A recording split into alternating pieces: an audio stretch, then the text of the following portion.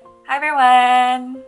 For today's video, I wanted to talk about aging in Lolita fashion. I have recently turned 30 years old and I have been wearing Lolita fashion since 2005, making this year the 16th year that I have been wearing Lolita fashion, which is over half of my lifetime. So I feel like I'm at a point where I can talk about aging in Lolita fashion and where I actually see myself going in the future with this fashion. Before talking about my own experiences growing with Lolita fashion, I wanted to quickly talk about when are you too old for Lolita fashion? And my answer to that question is never. You are never too old to wear clothes that you love and adore, represent you, and make you feel more like yourself.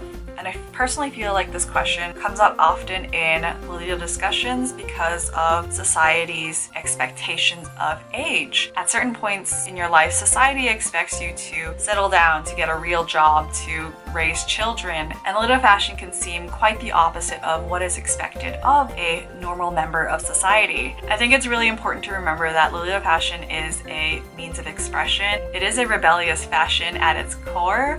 I really don't think that we should be asking when are you too old for Lolita fashion. It's a question of at what point will you outgrow it and will it not be a part of your life anymore. It's really interesting to see the life cycle of a Lolita when you first discover the fashion and then you grow older. There are a lot of life events that come into play and either you will continue to wear the fashion or you will stop wearing it. At the end of the day, you are human and these clothes are just a vehicle in expressing yourself and being true to your own self. It's a long-winded way to say that you're never too old for Lolita fashion and that society will always expect something else from you.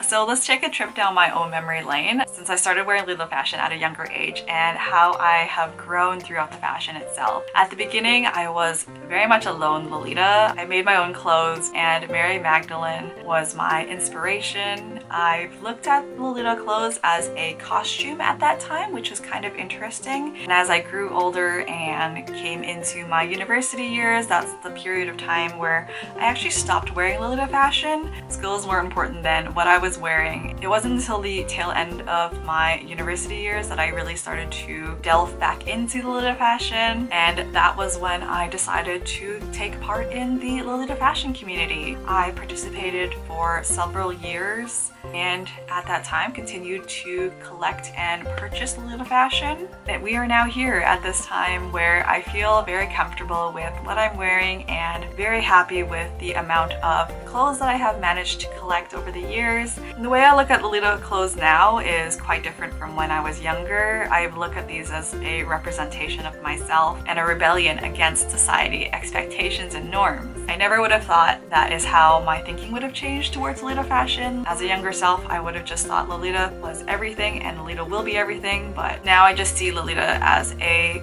small facet of my own personality. While Lolita still has importance, it's not as important compared to other things in my life, such as my own health and my own growth as a person.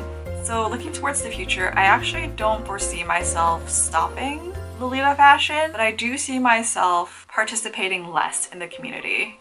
As my own life goals have changed, I definitely value a lot more experiences and things other than purchasing Lolita clothes. If anything, it will just be another facet of my life, but it's not a main focus. I have really slowed down on purchasing Lolita fashion, and at this point, I am focusing more on curating my wardrobe to best represent myself. It's really interesting to see my own spending habits have changed over time, from just making my own clothes to purchasing small things here and there to buying and selling things consistently, and at this point where I am just purchasing things and keeping things for longer periods of time. I think in my future I will see myself as a little hoarder of Lolita fashion items, and I will be just collecting things that sentimentally mean a lot to me.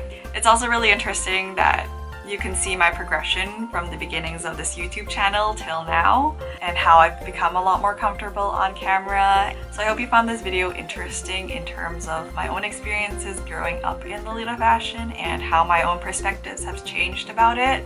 I'd love to hear your perspectives and thoughts on aging in Lolita fashion and what Lolita fashion really means to you at this point in your life. Thanks for watching today's video, and I will see you guys in the next one. Bye!